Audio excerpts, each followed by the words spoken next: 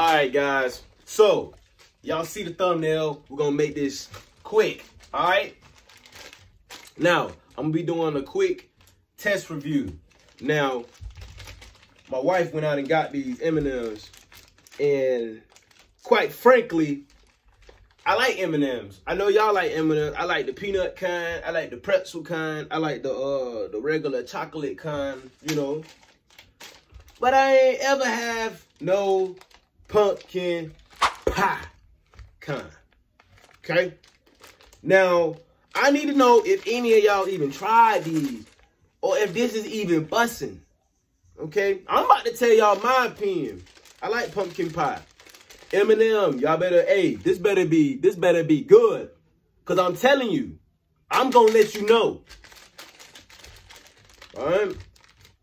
Let's go ahead and do this.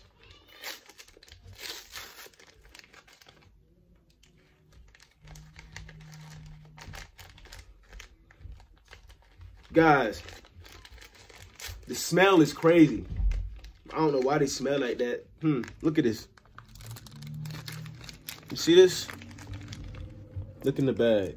Look at that. One of them already busted. But yeah, this is how M&M coming, guys. M&M coming this way.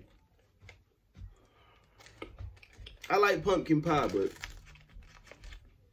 I guess we're gonna get a big old nugget. You know what I'm saying? We're gonna get a big nugget, guys. We're gonna take one of these to the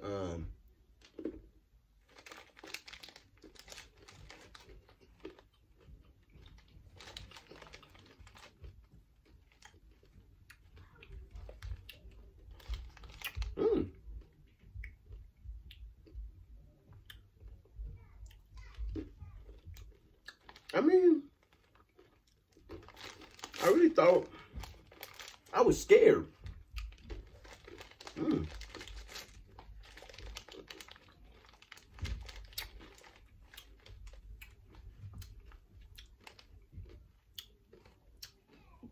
When it comes down to the taste, it still tastes like a regular M&M. But what it do taste like,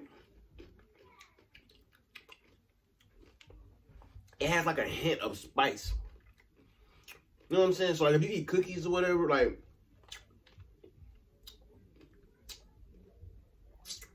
it has like a spice to it. Nothing major, guys. I mean, if you like M&M's, try them, right? I ain't gonna diss y'all. These pretty straight. They had me thinking these were gonna be disgusting. They are repulsive. They're very repulsive. The flavor gets, you know, the flavor just lasts on your tongue for, but I mean, they're not disgusting, okay? M&M, they're not disgusting, okay? They come in 3 different colors, guys, and it reminds me of a Reese's. Well, like I said, yeah, I'm gonna get the rest of these. Yeah, to my kid. It's over well. Like I say, I feel like dark chocolate. After eating so many, it gets annoying. But till next time, guys.